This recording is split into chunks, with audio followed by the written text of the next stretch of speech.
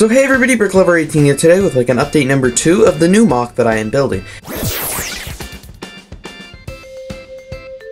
As you can see, I now have the roof done as well as this box area around the top for, you know, the floor of the skyscraper here. I really am liking the MOC so far. It is really coming together.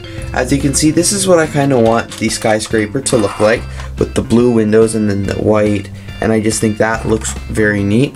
So far what I have done is I've made this floor, which is actually going in the top here, and it just sits in there nicely, and then I plan on having the skyscraper start like this and go up, and I want to make it a couple, at least 2 or 3 more floors.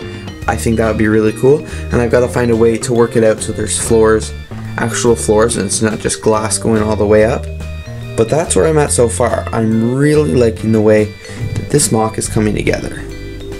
So I'm back and I just wanted to bring you an update. As you can see, I have started building on the base of the MOC. Here's what it looks like from the sides and the front. It is all one big piece, and as of right now there are no floors inside. I'll maybe change that in the future, but it is a pretty narrow space and I'm pretty low on plates in one specific color, as you can see, so that's why it's just like this right now. So far it's pretty sturdy. The back doesn't look too pretty, but nobody's ever gonna see the back because it's gonna be like right there in my city. But so far that looks really cool, and it's exciting because I still have lots of the frames and the glass pieces left, so this thing can be pretty tall. So here is more of an update. As you can see, I've got all the floors to the tower done, as it is 5 stories tall, like 5 floors plus the ground floor, and it is as tall as I can make it right now just because I don't have enough pieces to continue on with the frames. I mean, I have enough frames, but I don't have enough window pieces, so I'm going to leave it in such a way that I can add more eventually. Unfortunately, there are no floors in it right now, so I'm going to work on that sort of a little later on if I ever want to do that. There is this floor here, as well as the floor here, as well as this floor here, so there are 3 floors, so I'll still be able to do like the law office-y thing I wanted to do, and eventually I'll get more floors here. So right now I'm just to start working on the roof. So hey everyone, this is the final update of part number 2. As you can see, I have added the building to my city, and wow, I think it actually looks pretty cool. From the top here, you can tell it is not quite finished yet. Reason being is I actually have to order some pieces on Bricklink, which I was trying to avoid, but I'm like, you know what, I want to make the building tall.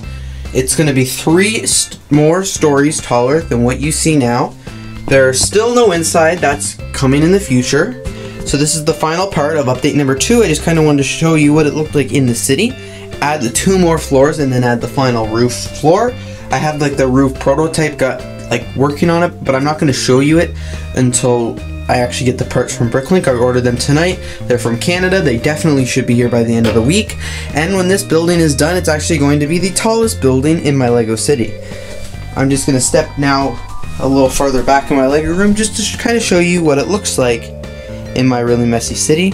Trust me, it looks so much better when there's actually glass in the top of those windows. That's part of my order, you know, some of that glass. But it looks really cool, and I'm really happy with the building progress this weekend.